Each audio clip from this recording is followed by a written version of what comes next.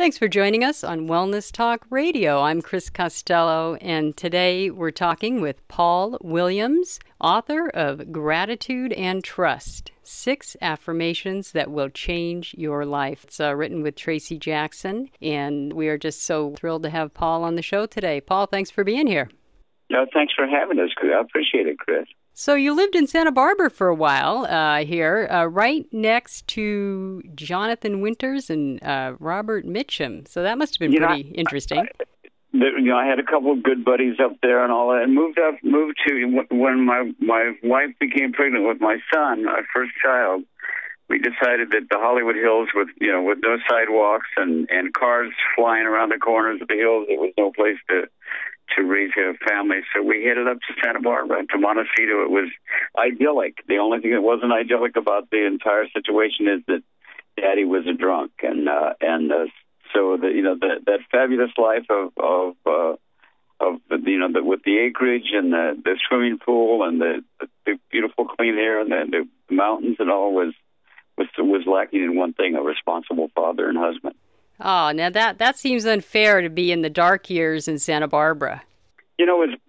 It's kind of insane, isn't it, to go to Santa Barbara and hide out in your bedroom or in your office and all. But in fact, I did, and I had a home in the Hollywood Hills at the same time, and I was always running off to that, and it was an interesting period of my life where I was just the peak of my career as a songwriter and as a performer. It was right at the top, but I was also at the solid beginnings of an addiction that was clearly getting out of control.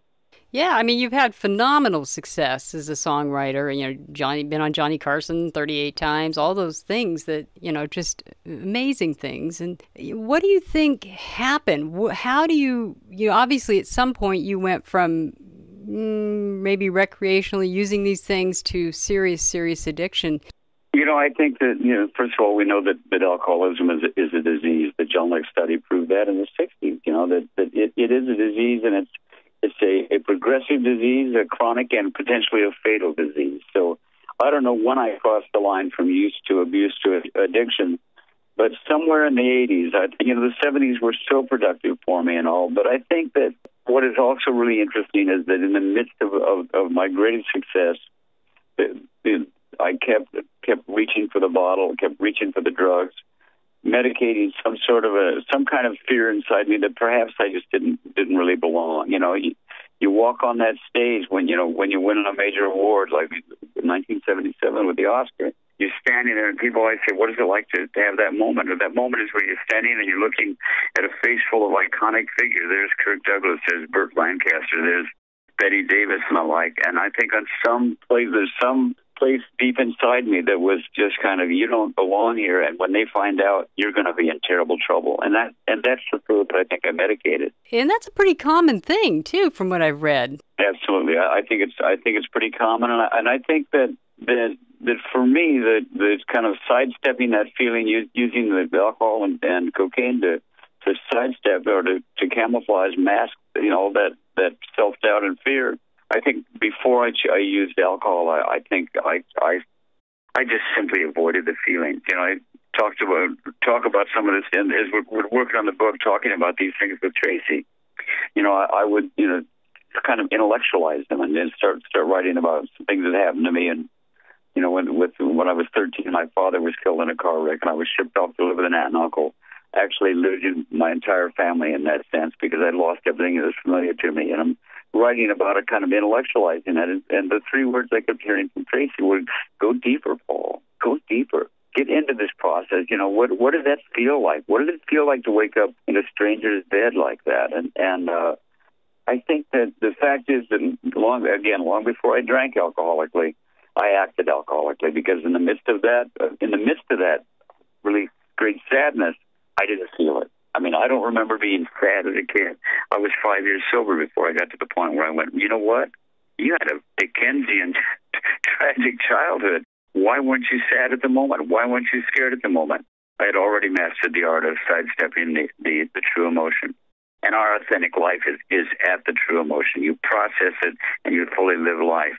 That's what we've tried to do with the book. What I think was successfully done is created the 6 affirmations, which can lead you through a process to really deal with what you're feeling, whether it's fearful or celebratory, and move forward with your life. Yeah, and some of the thing, some of it too. I mean, alcohol is often very genetic, and your dad had, died from alcoholism, right? My father died in a car wreck, an alcohol-related wreck. I had 2 brothers, both recovering alcoholics. There is a genetic propensity for the disease, and I've always joked that I came from a long line of short drunks, but it's not really true because both my brother and my dad were 6-footers and all. So, but yeah, there is a definite genetic element, and I think there's, for so many alcoholics, it begins, as Tracy points out, a lot of the things we get in trouble with start out as great fun. It's fun to drink. It's fun to party. It's fun to meet somebody and run off and rent a hotel room. It's fun to order that big triple banana split sundae. But at a certain point, when you wake up to the cravings, when you find yourself at a place where you're starting the day with a glass of vodka in the shower, you're out of control with an addiction. And I think that the fact is that when it hits a hardcore addiction for an alcoholic or a drug addict, we know what to do. I mean, it's one of the gifts of if there is a gift of alcoholism, is that your problem essentially begins with that something needs to change, and it's probably me, is that I need to stop drinking. So it's pretty clear what my problem is at the beginnings of recovery, that I need to get the substances out of my life and all. It's interesting. The people that we've talked to that are in recovery, some people incidentally in radio as well, talking about their life in advanced recovery, reading the book. One of the lovely things we've heard from them is that as they've read the book, they went, this is awakening things in me that I'm not doing that I should be doing. I want to go back through the book again and use it as a workbook and really begin the process of really, really, weeding out the behavior that is just unacceptable. And that's a gift. That's a lovely gift to hear from somebody who's got, 20 years sobriety or 25 years sobriety that says, in this book, Gratitude and Trust is the potential to make my life a little shinier. And it's interesting, Paul, that first affirmation, it begins with me. It's such a simple statement and seems obvious, but it's really quite striking when you read it and you think about it. Thank you. The exciting thing for me, because for 24 years people have been saying to me, why don't we have what you have? You guys in recovery, you go from just your lives being an absolute mess to the heights of success. You're happy, you're honest. Why don't we have something like that? And I've dealt with that for like 24 years. And finally, when Tracy said, why not create something with an entirely new voice based on those principles? And that had to be where it began. Something needs to change, and it's probably me. I think that one of the things that is very smart about that first affirmation is that the word probably is stuck in there. And that probably is in this case, I think, is symptomatic of it's there for that moment of willingness. You try on that something needs to change, and it's me. That's an absolute. Is this going to fit in my life? I don't know, but something needs to change, and it's probably me. Allows you the time to live with the thought, look at the information. You create a list of what you're doing in your life, and begin to move forward in the process. And that willingness is in that moment of waiting for it to actually, where I can discard the probably and go, yeah, something needs to change, and this time it's really me. Right, and thinking about, what if it's not them? What if it's not my circumstances? What if it's how I'm thinking about it? Sure. And the fact is that there are cases where you're going to need to change when the problem is not you. Something needs to change, and it's probably me. There's an entire section called Navigating the Nasties, which is a section of the book talking about where you're dealing with somebody that is just problematic in the relationship. It's a brother or a family member that is just, you go to that Thanksgiving dinner and you go through the same revolving door arguments every time, that they will not let you up for something you supposedly did. And the confrontation and the argument over the second helping of turkey is predictable. It's a revolving door, and it's become the relationship. It's become the language of the relationship. But you take that first affirmation and say something needs to change, and it's probably me. Because Louis, the brother that loves bringing this up again and again and again, probably isn't going to change. But you can change the way you relate to him. You can back away from that behavior and say, Louis, you know what? You're right. I was a little less attentive to other people's feelings at the times, and I'm sure that some of the things I did were probably very painful for you, and I'm sorry for that. And if Louis brings it up again, you say, yeah, Louis, Mom's painting, isn't this fantastic? Look at Mom's painting. So it's something that it's kind of a one-size-fits-all entryway into changing those parts of your life that just aren't fitting, that need to be improved. And so, Paul, how many years actually were you pretty much, addicted to alcohol and drugs? I've always said that you're an alcoholic when you misplace a decade. The 70s were incredibly productive for me. I had great success economically. I was constantly on television. I became better at showing off than at showing up. If you put down a couch and a camera, I would plop down there. I loved the way it felt to have all that attention. I became totally addicted to the attention, and it was at, I think, the expense of my craft and of my art. I think that my songwriting suffered. As my addiction to alcohol and cocaine increased, it outran that addiction to attention. Because I could have sat in that, I could have, tried to hang on to that for another 10 years. But one of the elements of alcoholism, part of the condition is a tendency to isolate. We isolate within our disease, and so the alcoholism and the cocaine use had me hiding out. You can't hide out and do Johnny Carson at the same time, so all that had to go away. But my use was by the late 70s. I was getting to the point where I could not really leave the house to go to work. My day was consumed with finding the dealer, making sure that I had my drugs for the day, and getting somebody else to go take the meetings for me because I couldn't show up. I was lost, and if anybody had told me that I could go years without drinking and using it, I would have laughed. I would have said, "Are you kidding? I can't go a day. I can't go a day. Can't be done." So were you actually writing during those years? Well, in the 80s, I wrote a lot of really bad songs that nobody recorded. And I think the only thing that got very much attention that I did during the 80s was Ishtar. I wrote the intentionally bad songs from Ishtar, and while it makes a good joke that, well, you were in a great condition to write bad songs, they actually were songs I was proud of. They were believably bad. But no, my productivity went out the window with my drug and alcohol use. And at that time, one of your friends actually tried to, or did confront you, and I wonder, what was that like? Chris Caswell, who's my music director, has worked with me since 1977, and was one of the few people that had the courage to step up to the plate and say, you know what, I love you, I will worry about you. He didn't say I love you, he said, I'm worried about you.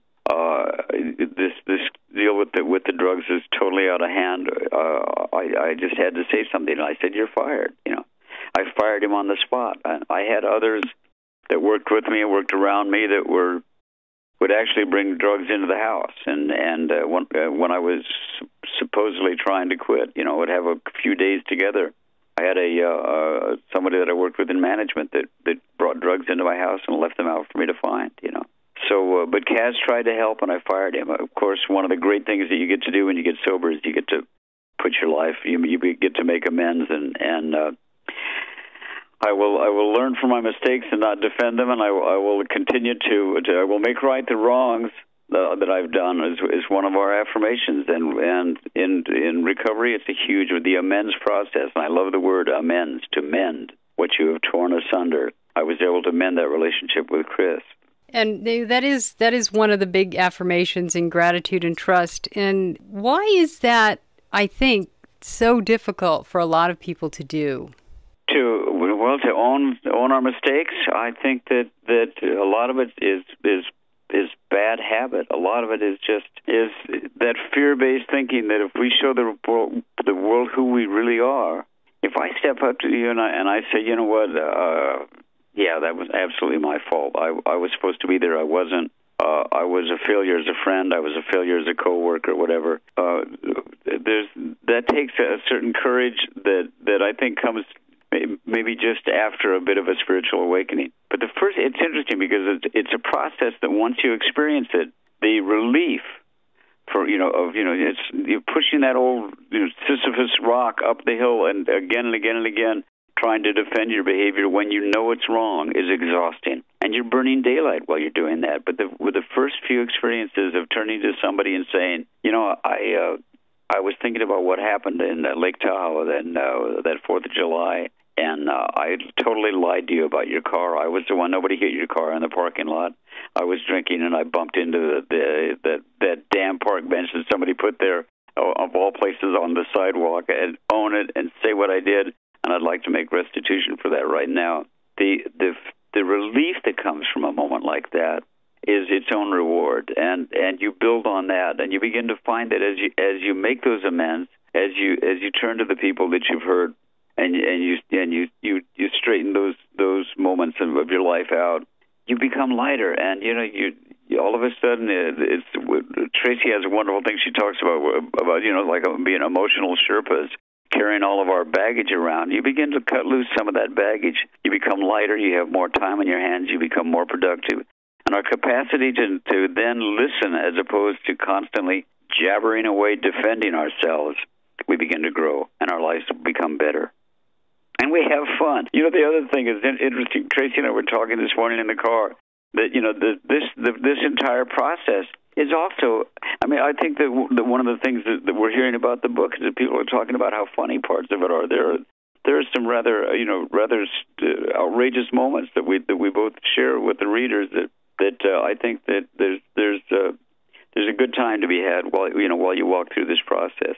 Had you ever envisioned that you'd be writing a book like this? I fell in love with recovery as soon when I experienced what it was like to wake up instead of coming to. I loved it. When I was suddenly, the beginnings for me was just being honest. My connection to people has always been my songs, and so it's always kind of one step removed. So there's a kind of an inherent loneliness or aloneness in that, and self-imposed, but it was there. When things got bad enough that I hit my knees and I said, you know what, I am terrified. I think I'm dying. I don't know what to do. I need help. Will you help me? People came forward in droves in the recovering community and said, you bet, we've been there. We know how that feels. We're there for you. And they reached out their hands and lifted me up.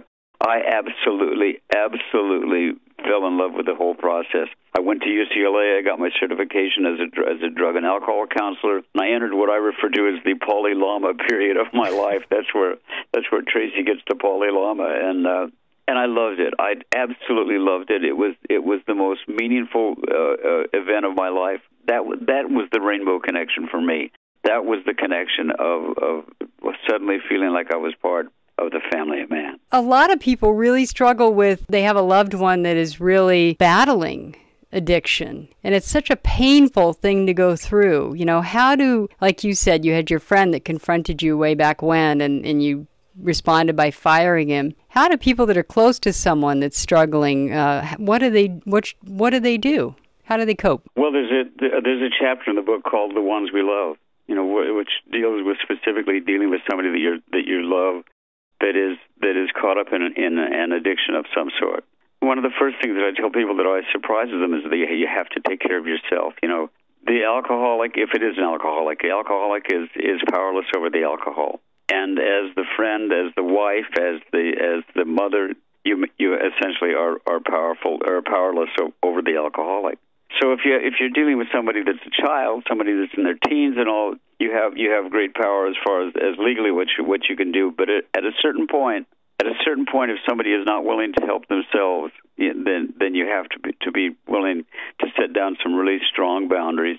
Stop paying the rent. Stop covering for them. Start. If you get up in the morning and the car is more on the lawn than it is in the street, lying to the neighbors about what happened, calling the boss and saying, Bill won't be in today. Yeah, he's got the flu. Yes, I know it's the third time he's had the flu, but being courageous enough to reflect the truth back to the person that needs help, and again, setting solid boundaries for yourself where you say, at this point, I can't have a relationship with you until you begin to do something about what's killing you, because I love you too much to win. In my case, it was a young lady who, before I finally hit that bottom and made a call for myself, my first exposure to the whole process was a young lady saying to me, "I love you too much to watch you die, so I'm leaving." So I tried to get sober for her. It didn't work, but it was my first exposure to rehab, to trying for a sober life. You give somebody a great gift when you refuse to lie about the condition that they're living their life in. You give somebody a great gift when you turn to them and say, "You're out of control, and I can't be a part of that. I want you well. I want you happy. And these are the things I'm willing to do, and these are the things I'm not willing to do." And Paul, one of the affirmations is, you'll make. We were talking a little bit about you'll make right the wrongs that you've done or Exactly. I've done. What most surprised you when you set out when you started to do this? I think one of the big surprises for me, the huge surprises for me, was how loving people would be right back to me when I brought something up.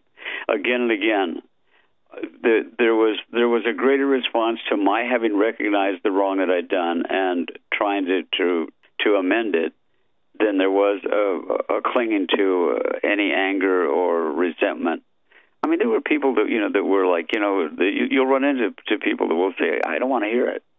There'll be people that will say, "You know what? I didn't like you then. I don't like you now. Take a hike." That's a possibility. I haven't experienced that. What I did experience was one interesting situation with a gentleman who I worked with during my worst years on Ishtar for like a year and a half when I was just a mess. I missed meetings. I lied about where I was. I said I wasn't using when I was. I was a mess. And as he dropped me, we'd been in the recording studio, and as he was pulling up to my place, right before I got out of the car, I said, "I just want to say I was probably awful to work with on Ishtar, and it must have been horrible for you, and I really apologize." I started to get out of the car, and he reached over and kind of touched my arm, pulled me back in, grabbed the door and shut it, and said, "If you want to talk about it, let's talk about it." What I was doing with him that I would never do again is I was kind of, doing a drive-by amends. I wasn't giving it the attention, the respect that something that is really kind of a holy moment deserves. You're taking this moment where you're turning to another human being.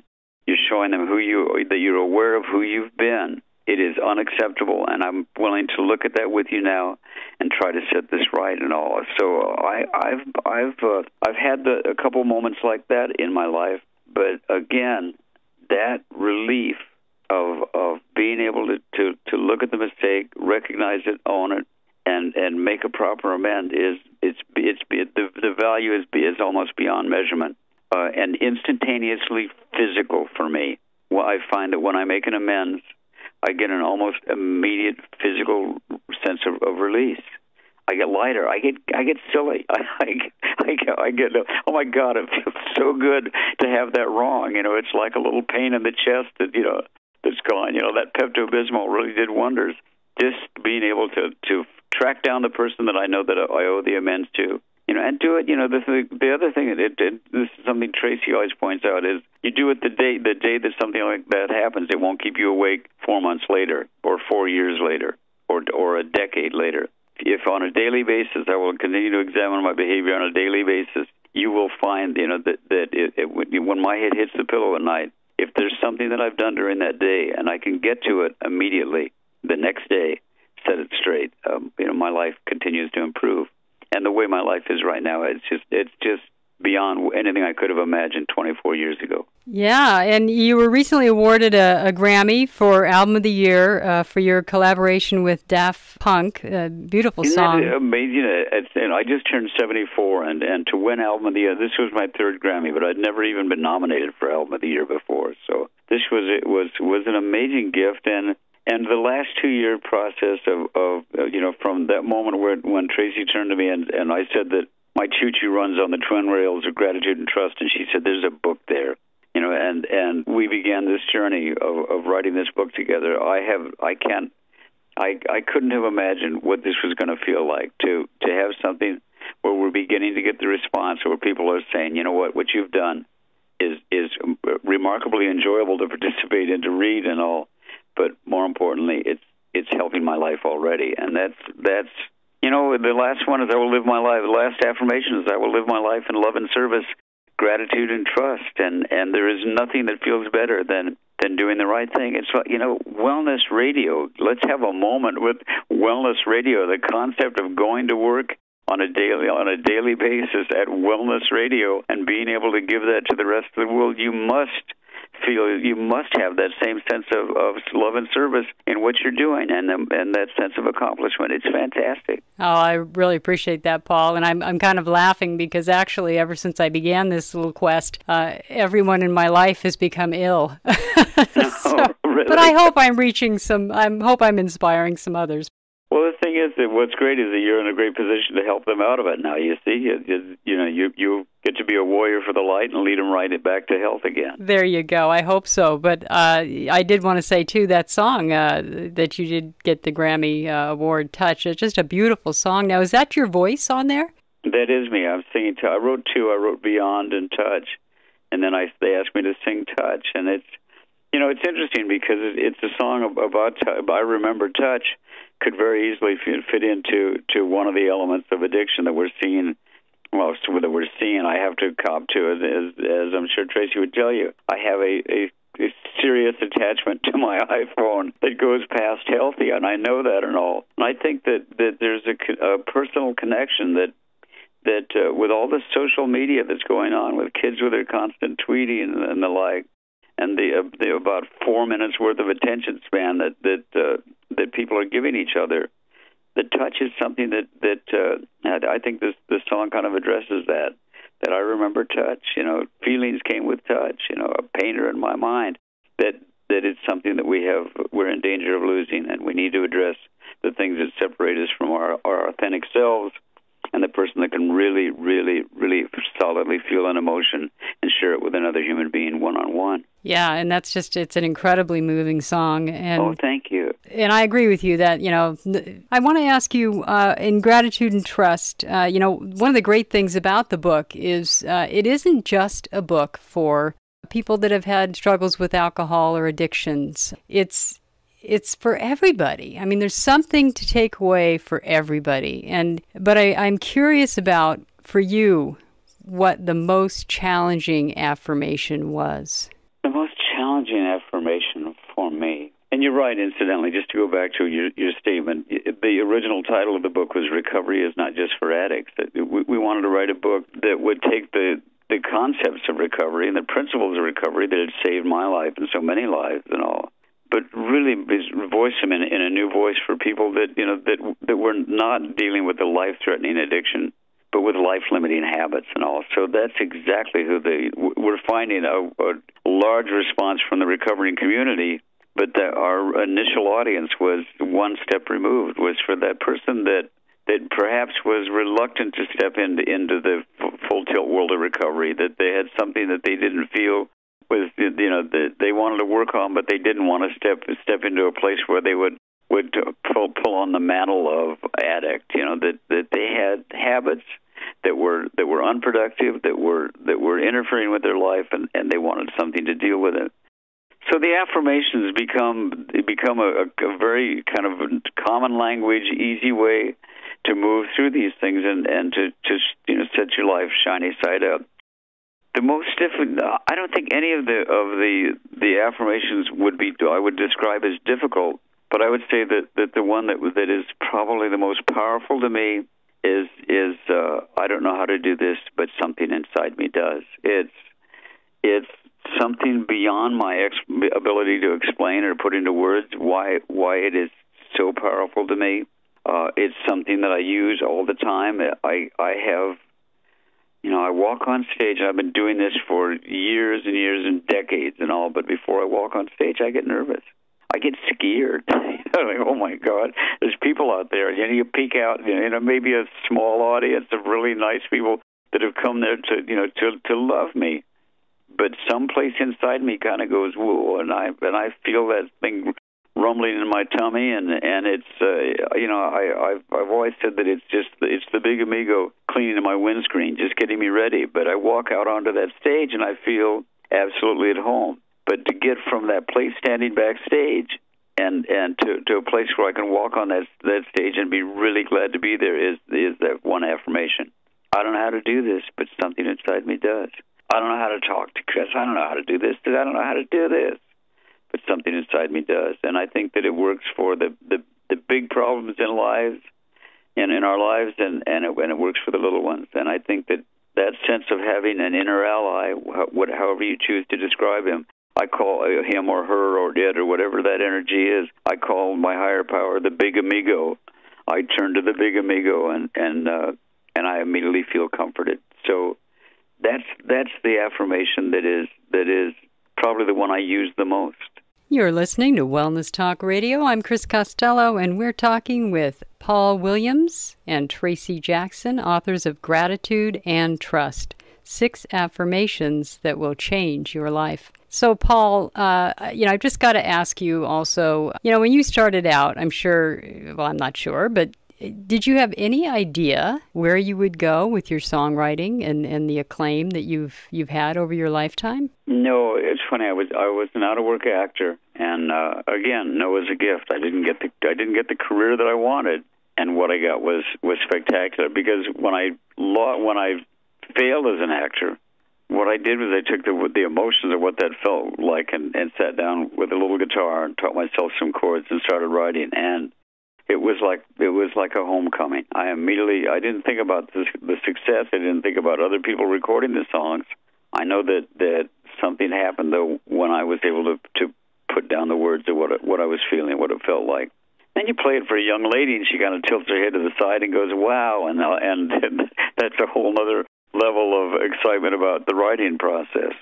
But I had no idea that and I've always said that if I was the only one who sang my songs, I'd be hot walking horses right now. But I had the most amazing voices singing my songs. And this morning, Tracy and I ran into George Benson, and who had recorded one of my songs. And just as we were standing talking, he started singing "We've Only Just Begun." And I got to tell you, I've never sounded. I've sung that song a million times, but I've never sung it with the absolute pure beauty of George Benson singing it, or Karen Carpenter. Yeah, you're bringing back memories now. Paul, we just want to thank you so much for spending the time with us. And before we go, I'd like to ask you, if there's one thing that you really would like readers to take away from Gratitude and Trust, what would that be? Well, that they are not alone, and whatever they're dealing with, that they're not alone, and that in this process of picking up this book, just opening the page,